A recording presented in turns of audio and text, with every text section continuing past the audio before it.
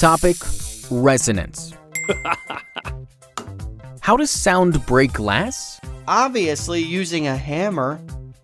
Nah, it is because of resonance. I know. Resonance means to keep calm and balance. No! Wait, I'll explain. Every object when struck vibrates at its natural frequency.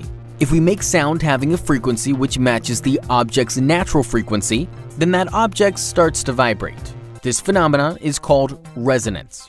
So, this was the reason why my legs started to move when the music system was switched on.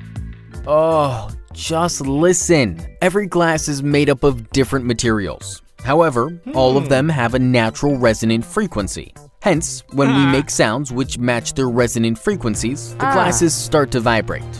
As glass is a brittle material, louder the sound, more violently will it vibrate, causing the glass to shatter into pieces.